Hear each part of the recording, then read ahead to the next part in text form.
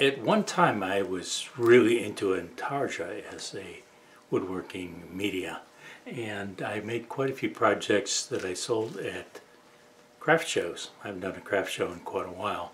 I had some intarsia boxed up from those shows. For some reason I didn't list it online, mainly because some of those projects are big and they would be very expensive to mail. But I went through the items I had, took basically all of them to my retail store, which I opened in January, and then I listed the smaller ones online. And among the items that I listed online was an intarsia butterfly. This pattern came out of a 2006 Creative Woodworks and Crafts magazine. Probably not available anymore, but you can get plenty of intarsia patterns online.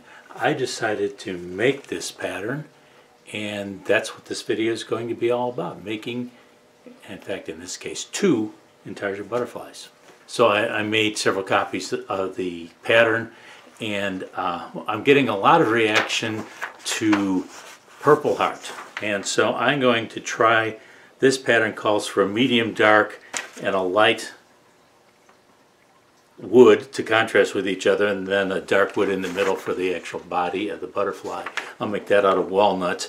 I got plenty of that, but it calls for 1/2 inch thick material, and I don't have any 1/2 inch on hand in any of those, in either of those woods, but I have plenty of 4/4 on hand. So I'm going to take these 4/4 pieces of Purple Heart and Maple. You can see how nicely they contrast with each other. I'm going to take these over to the thickness planer and plane them down 1/2 inch and go from there. Hearing protection is a must when you have a thickness planer. The other must is a dust collector.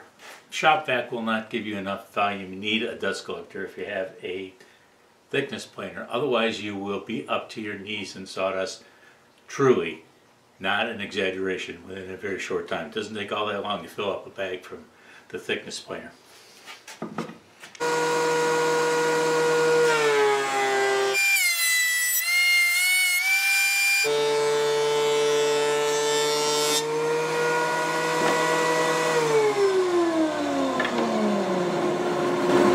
The pattern had these 2 tails, I don't know what you call them, coming down from the butterfly. It's shown as an exotic butterfly.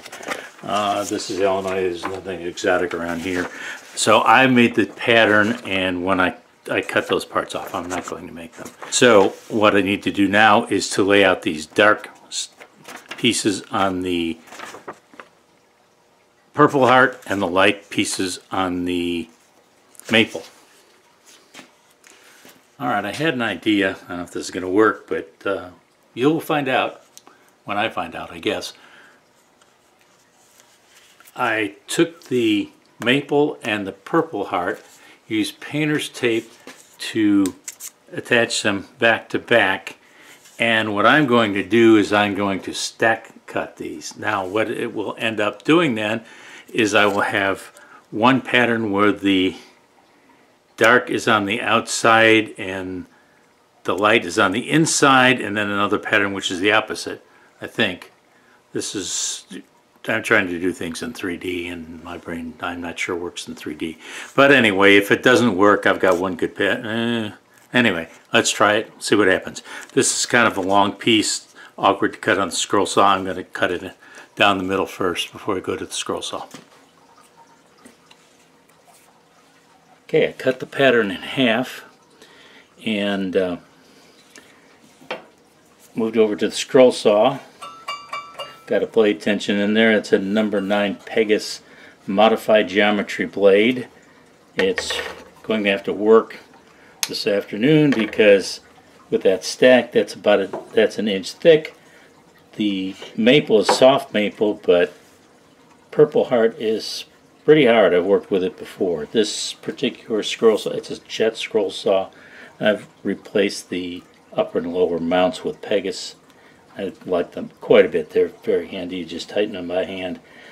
And I have a foot switch to stop and start, and I have a lighted magnifier on top because my vision isn't what it was years ago. Well, let's give this a try.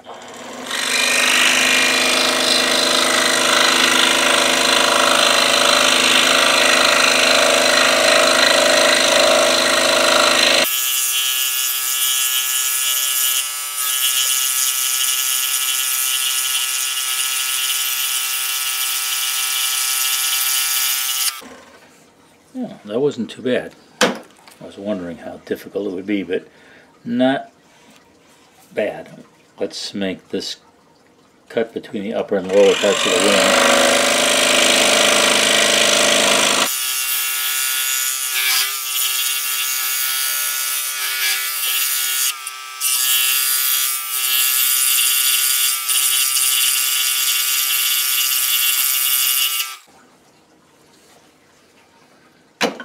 So far so good. Let's make these long cuts first. That's interesting. I didn't put painter's tape over the whole pattern, so this is going to be a little more challenging. Those pieces are not close together.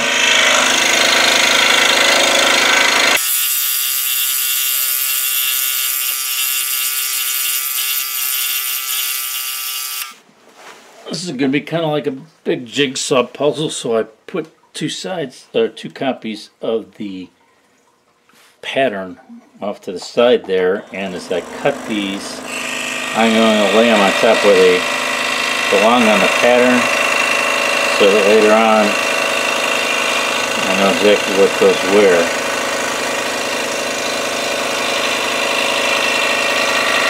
Lesson learned.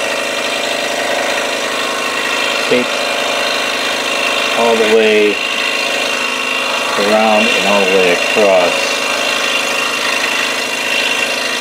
when you stack cutting. Okay, there's the two pattern pieces that I put on the counter. As you can see, this is the way the pattern shows it, with the dark on the inside and outside and the light in the middle. But the opposite is the one I cut because I'm stack cutting, and so far I think that looks okay, and so far the patterns are cutting accurately, so let's keep on going and see what happens. Alright, one side is done, and it came out pretty good. As you see where I've got it laid out on the pattern, and this one here, the lower one, is the according to the pattern, with the dark on the inside and outside and light in the middle. This is the opposite. I could reserve judgment on that till after it's finished, but I think it's going to be okay. Now, I had ran into a few problems, not problems, but it made cutting a little bit more difficult where the two pieces weren't stuck together real well with the painter's tape. So what I'm going to do here is, with this second side, you can see the painter's tape on the outsides, but not in the middle. I'm going to put clear packing tape over the pattern in this case, and that should take care of the problem, and it should make it much easier to cut the other side. We'll find out soon. Alright, I covered the second side with clear packing tape. Put a new blade in there. As before, it's a number 9 Pegasus modified geometry. Hear that? That tells you the blade is nice and tight. I started this cut here with the number 12 blade. Another scroll saw. Save a little wear and tear on the number 9, but that is doing pretty good.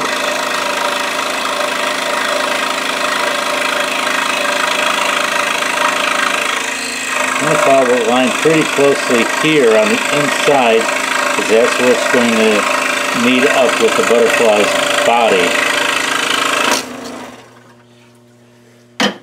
Okay, now let's start on the outside.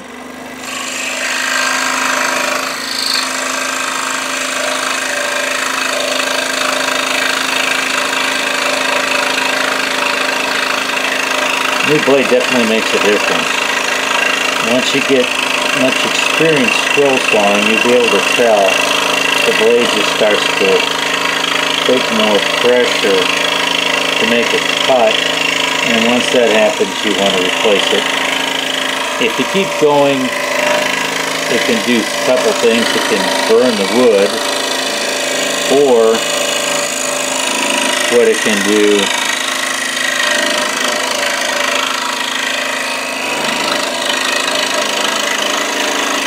is it can break. It's a little disconcerting when you're moving right along and the blade breaks.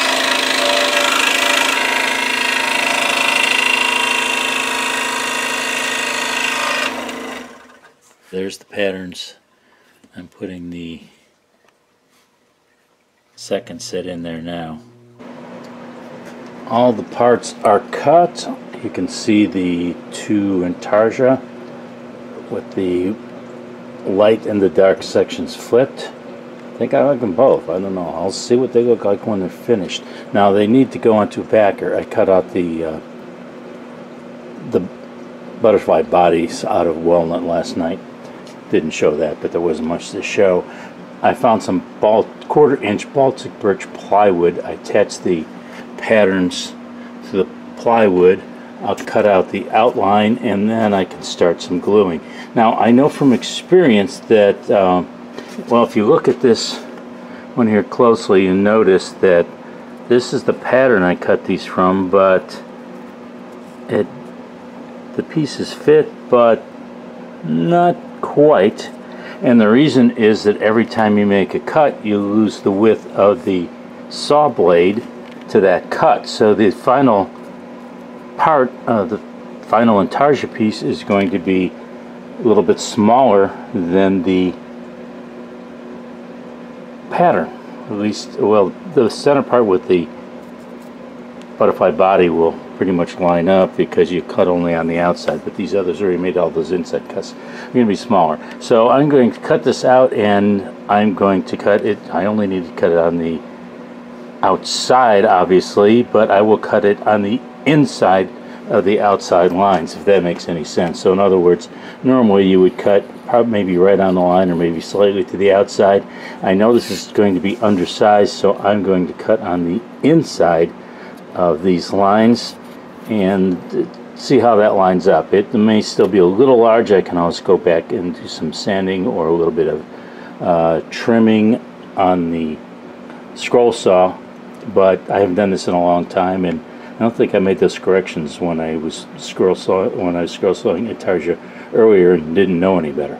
So let's move over to the scroll saw, put in a small blade, and start and cut out these two backer boards.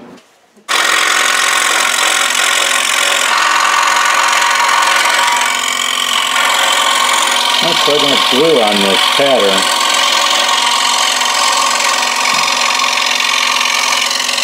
I followed the instructions for temporary bond, but I guess it's more temporary than I wanted.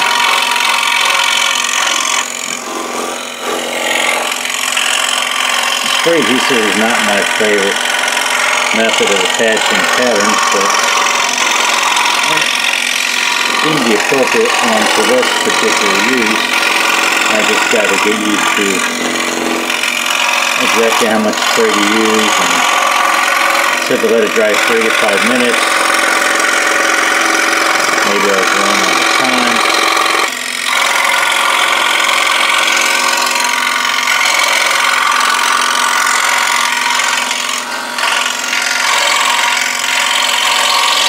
Scroll saw is about the only tool where you can get this close to the blade and not worry about it.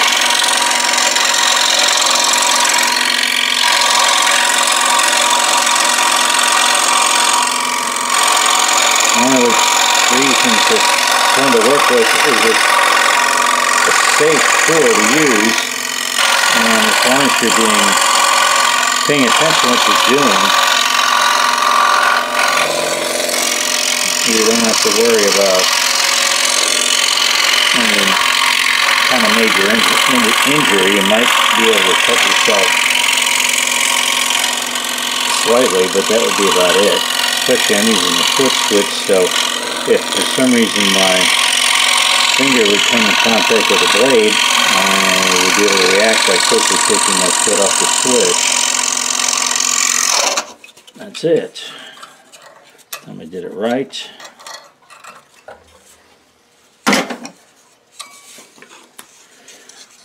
The one good broke off one of the feelers. That's alright. It was easy enough to peel that off, that's for sure.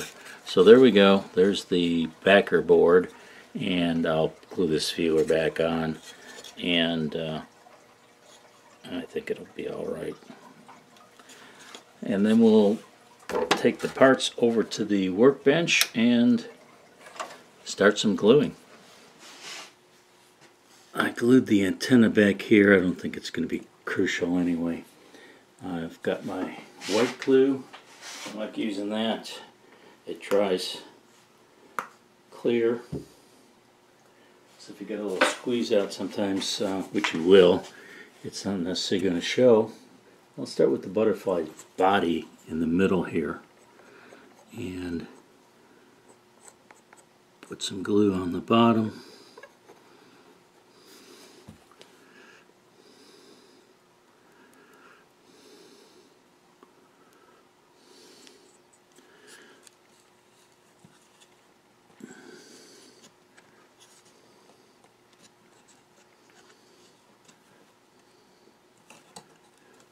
There we go.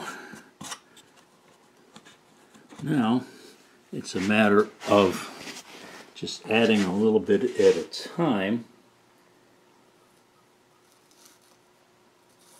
If you'll remember, I kept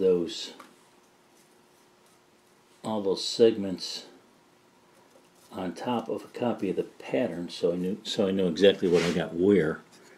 And so right now I'm going to be able to just take them like this, move them over, and glue them into place. Now sometimes with intarsia you want to shape the pieces, but in this case I don't see any need. There's no need to shape. I'm just going to make sure there's no tear out on the back. Put a little bit of glue on there. Put this one in place.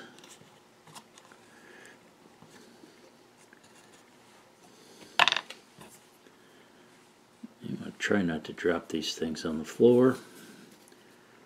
And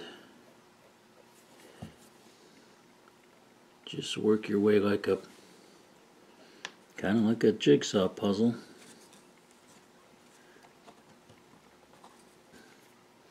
I don't see any need to glue in between the pieces with a backer here. That'll hold everything in place nicely.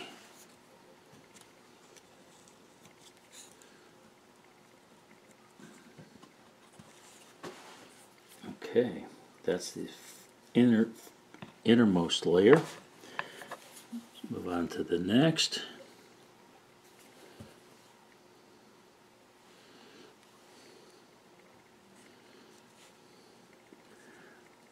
This where it starts to look good. You got that contrast in there.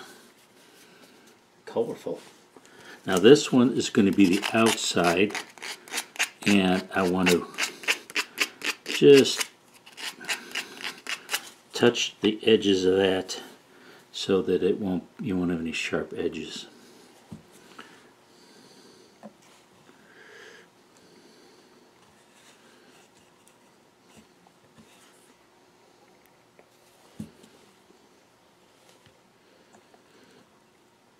Alright, I'll continue to work on that and we'll take another look at it in a few minutes.